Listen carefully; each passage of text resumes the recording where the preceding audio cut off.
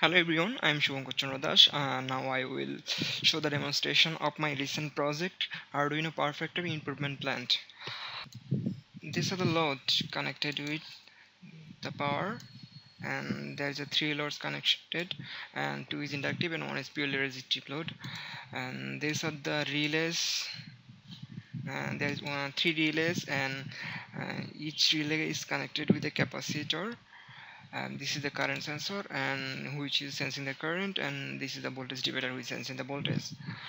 And so basically we are showing the power factor in this LCD display in real time, and we also connected a digital oscilloscope to see the graph of current and voltage. Let's see the simulation.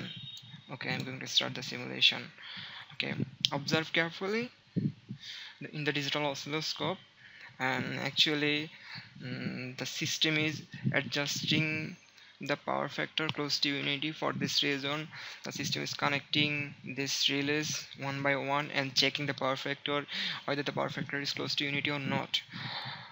Okay, we are going to simulate the system again, and let's see the relay carefully.